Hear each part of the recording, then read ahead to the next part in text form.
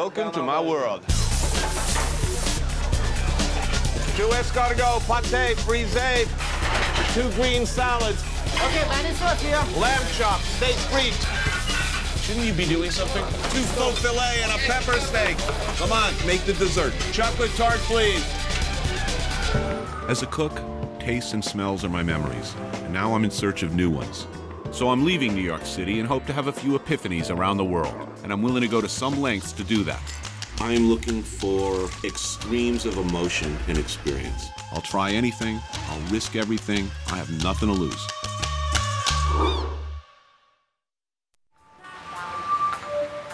There are 8 million people in New York City. Every day they have to eat, and someone has to cook for them.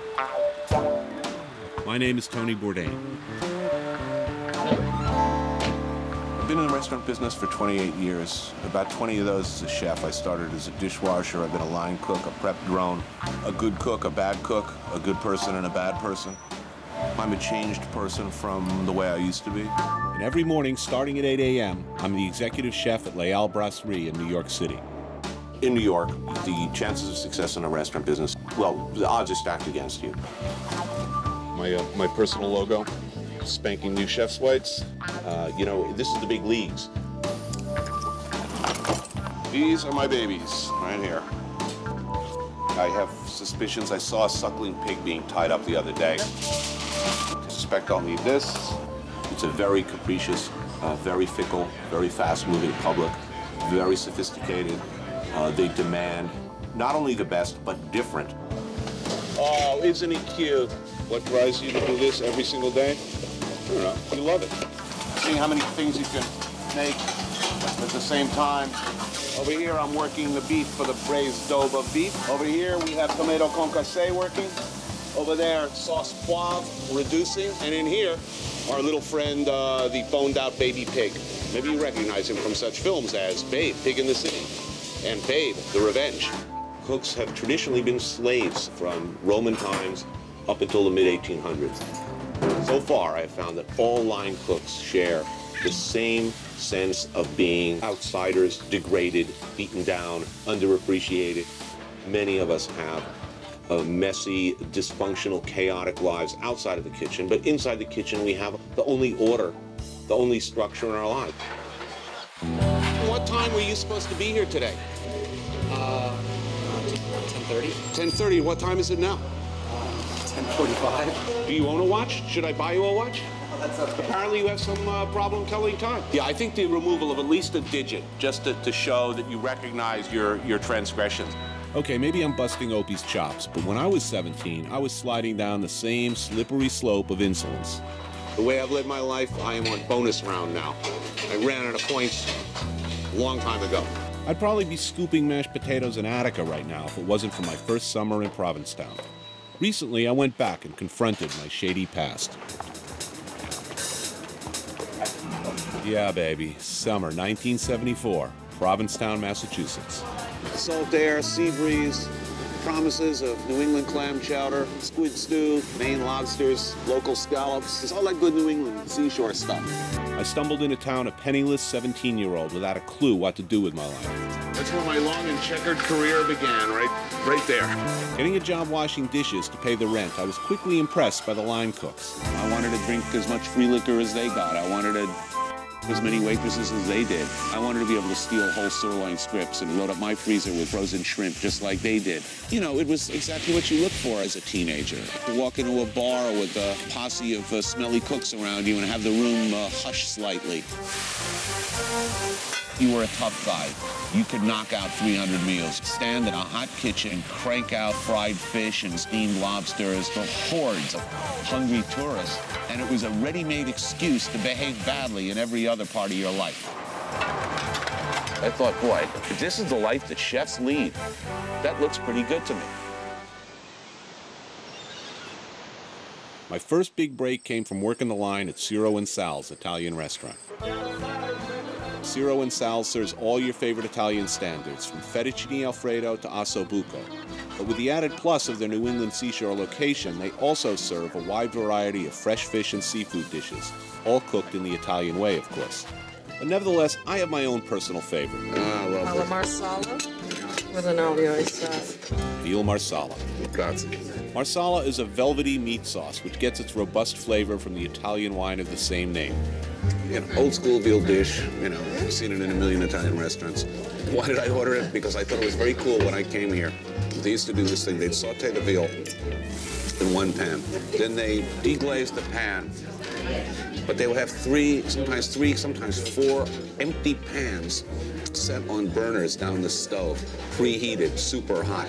So to quick reduce the sauce, they would go. And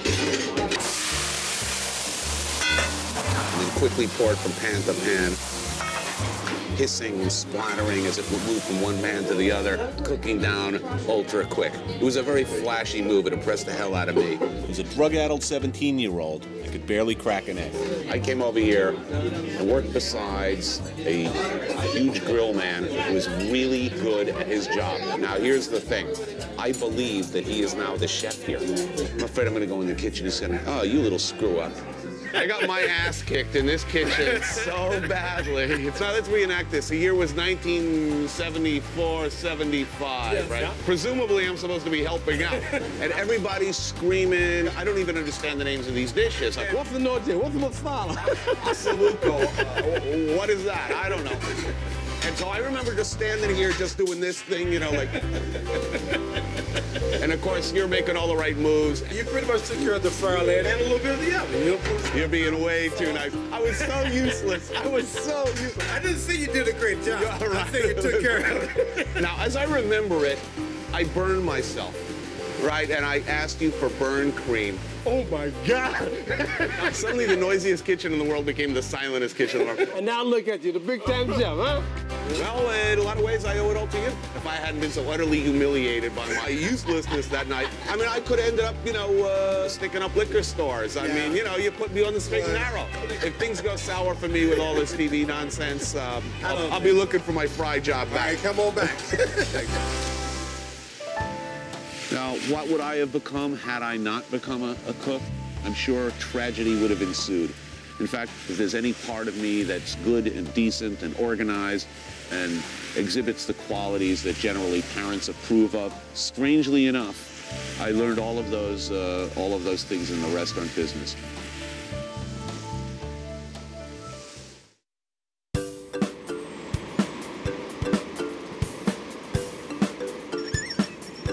At around noon at Leal, we always get a lunch rush.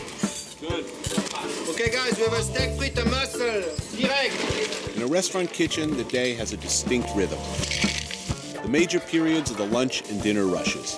Within each rush, there are smaller divisions of fast and slow as the dining room turns over. The adrenaline generator, I mean, apparently joggers get some sort of a kick, like after they jog every day, they get hooked on it. It's much the same way. You get hooked on generating a few bursts of adrenaline like this every single day. But wannabes, beware. This is no walk in the park.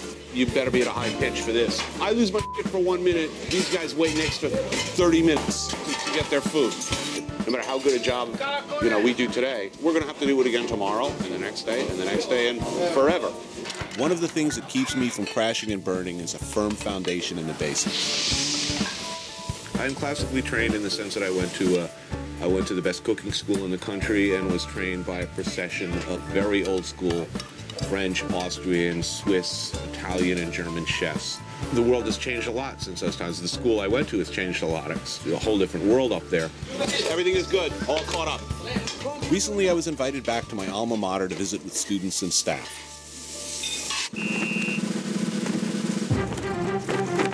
CIA, the Culinary Institute of America. This is the Harvard and West Point of cooking schools, all rolled into one. Located on its own facility in upstate New York, this is a self-contained compound that offers a disciplined and exhaustive education in the culinary arts, as well as the restaurant business.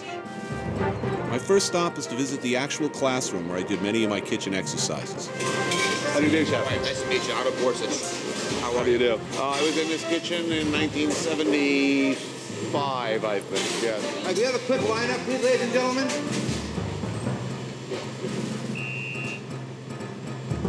So every morning, I start out class this way. This is the lineup. I greet every one of them individually, shake their hands, give them an inspection, make sure their shoes are shined, make sure their hats are on straight, the whole 9 yards, get them geared up for their professional day. And perhaps the class would like to say a few words to our guest chef here, Mr. Anthony Bourdain. Thank you. This guy is definitely a food drill sergeant. He doesn't faze me. We had guys like him back when I attended CIA. What surprises me are the students. These aren't the farm boys, bedwetters, flunkouts, and criminal miscreants that attended CIA in '75. These students mean business. So I decided to lighten things up a bit. I'll confess something. I used to cheat in this class. I remember I used to have 6.5 hours to come up with a strong stock. They should have given me a full pat down. I was smuggling in little packets of Miner's chicken base. So maybe the X-ray machine will be in place tomorrow. Pleasure meeting you. Thank you, and thank you very much, guys. I decided to drop into a class down the hall where they're actually learning how to make stocks. Chef, I'd like to get you started maybe with a jacket and a hat. I could do that. As usual here. All right, got my coffee filter on. First time in 23 years. Don't quote me. To most people who even know what it is, stock may seem like a pretty simple or boring thing to focus on in a cooking school like this. But on the contrary, stock is the fundamental ingredient in a significant majority of soups, sauces, and recipes. Now, what stocks are coming out of this class today again? All right, we make chicken stock every day. We make a brown veal stock every day. We make a white beef stock every day. Stock is made by gently simmering the bones and meat of animals or fish, along with vegetables, spices, and occasionally wine. The first day we talk about that this class focuses on these stocks and the importance of them. If you don't have a good stock, you're not going to have a good finished product. No. You're not going to have a good rice. In fact, a bad stock will ruin your finished product. You know, you've killed the thing in its crib already. You know, you see a lot of stock crimes out in the world. Unpeeled carrots, unpeeled onions, letting stocks get bitter, overboiling them. Well, there are a lot of things that can go wrong with stock. How many hours is that? 6 hours. So the veal stock cooks 6 hours. All right, good. The oven's on yet? Oh, no. Get those ovens on. You know, it's easy to, especially when you're talking about stocks and basics, it's easy to start veering slowly off the course. What separates great chefs from decent chefs? The guys who never waver, you know, and are basically making stocks the right way their whole life, continuously and relentlessly. Chef, thank you so much. Thank you. While some things never seem to change, What is to happen? the future of culinary school definitely has. You know, when I told my parents, Mom, Dad, I want to be a chef. And I want to go to cooking school. I want to go to the Culinary Institute of America. I mean, they were about as happy about that as if I'd announced at the dinner table, you know, Mom, Dad, I want to be an arsonist. Now, wealthy parents are cheerfully sending their kids off to culinary school and bragging about it as an honorable profession. That is, at least until I get my hands on them when they graduate. Hey, maybe I should go and see the dean about a teaching position.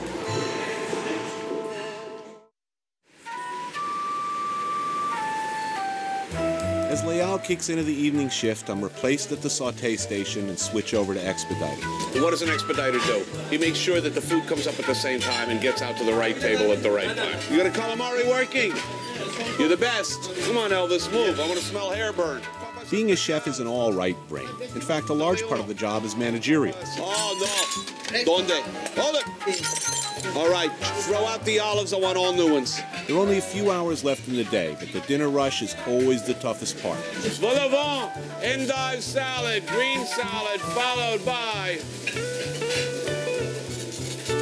2 lamb chops, veal paillard, anglais, 2 faux filets, green salad, followed by filet. Oh, see, this is ugly. Usually it's about this time that I start fantasizing about going postal on my dining room. Look at this dude. No butter, no butter, but they want extra béarnaise. I mean, what the is the matter with these stuttering no butter? What the hell do you think béarnaise is? Béarnaise is like egg yolks and butter. The one thing that always keeps me from going over the edge is my fear and reverence for one man, the man who taught me everything I know about managing a kitchen. He's the man I like to call Bigfoot. Every now and again, I like to touch base with the master in order to keep myself properly aligned. Bigfoot is a legend in the lower Manhattan restaurant business. This whole neighborhood is Bigfoot territory. He owned and ran 3 places that I know of, all within a few block area of here. The man has, shall we say, a reputation. He's the Godfather. He rules his establishments with an iron fist. Haven't worked for the man in 10 years, but the guy's still screwing with my head. That's the kind of management I like and admire. Bigfoot always had an uncanny ability of being aware of the most intimate details of everything happening in his restaurants. Time to see my longtime mentor, my original mentor, the man I refer to as Bigfoot. I think you should call me Mr. Bigfoot. Or Mr. Foot. Anytime anyone in the biz needs to self-reflect, they always value Bigfoot's counsel. Your Eminence, do sit down. Lady, when did I walk in the door first into your restaurant? Maybe we met in 76, 7?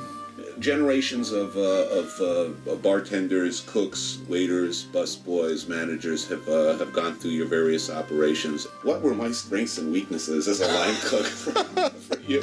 In all honesty, the people that succeeded the most in any of my organizations, I think you would characterize as real smart guys. I was looking for an answer like, your soups were really good, Tony. No, your soups were not so good, if memory serves. And you were fun to have around all the time. So I wouldn't be the go-to guy if you were looking for, some spectacular new, break new ground in cuisine. I probably wouldn't be the guy you'd call. That thought has never crossed my mind. But you happen to have one really staggeringly talented cook under your roof for a while who helped me a lot in later years. Yeah, he certainly could. He certainly could put the food on the plate. He didn't have a clue about the management, which is, as you know, as much a part of the chef's job as the food is. I can't look back and say to you that it was your soups or anything like that. I can't remember back for that far, but the thing that springs to mind first and foremost was the fact that you always took care of it. You have to be able to depend upon your people. Like all wise mentors, Bigfoot always knows how to level criticism constructively. He always seemed to know just what you were thinking. I wonder if all those stories were true. I can't disclose that. Okay, this is getting creepy. I'm getting out of here. Hey, thanks very much for your time. It's always good to see you. When you're back around, you'll stop in and say hello. Always. See ya.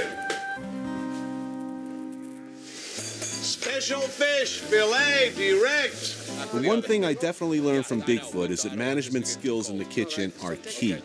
It's ironic when you consider how screwed up I used to be.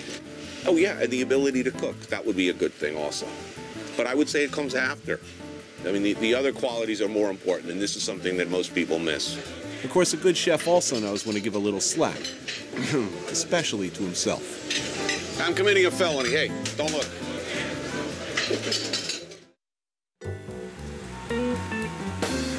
After 14 hours at Leal, my day is winding down. The dinner rush is at its final death throes. Everything's good? Pace is fine? Good. After this, no problem, nothing, right? At the end of the day, when your energy starts to fail, it's less about the individual than the group camaraderie that pulls you down that final stretch. Listen, it's really, really important to me that you have a good night. Thank you. Because I care about you. Finally, my shift comes to an end. The Earth has completed 2/3 of a revolution. But do I want to go home? Not on your life. Maybe a couple of cocktails, talk with some other chefs.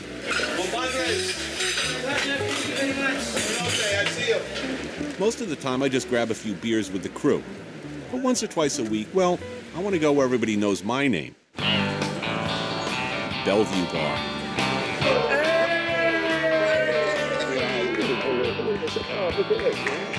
How are you? Dollar. The owner of Bellevue Bar is my really good friend, Tracy Westmoreland. This is the back room, the sort of secret back room of Bellevue Bar.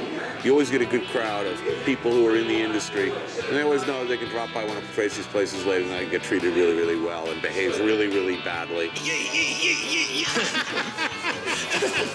You never know who'll show up, but tonight's cast of characters includes Drew Nieperent, owner of Nobu, Philippe Roussel, chef at Park Bistro, and Scott Bryant, chef at Veritas. What we all seem to want to do after work is hang out with other people from the restaurant business who just did what we did and talk shop. You know, you need to hang around with people of your own kind and commiserate.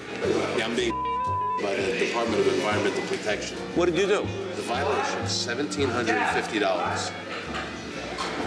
We could hear the music on the street. And meanwhile, if you come up 9th Avenue right now, they're burning tar. You know, I wake up till drilling, 8 o'clock in the morning. I'm playing music. And they can hear it on the street. And they're $1,750 fine. In 1974, 75, when I was at formerly Joe's working with Bigfoot, someone called up the EPA and claimed that they'd seen Andy's employees dumping fryer liquor grease into the sewer grate outside the street, which of course we hadn't done. We all had the same hours. We all suffered to varying degrees from the same forces. After work, we want to hang out, get drunk, eat generally raw fish or, you know, humble soul food type stuff. $1,000 worth of Toro sushi, man, right here. Oh, man, you did well. What do you got here? Foie gras. Oh, excellent. We take real pleasure in each other's misfortune without holding it against each other. I mean, that's the way it is. Bourdain, man. Tony B. There's a grim pride in cranking out a lot of food, especially when you're 44 years old. To do an evening of 250 dinners and keep up with the kids, there's nothing like that. Then I'm on top of the world. I mean, it's an enormously powerful, evocative medium of food. I don't ever get tired of it. I wonder what I'll serve for tomorrow's special.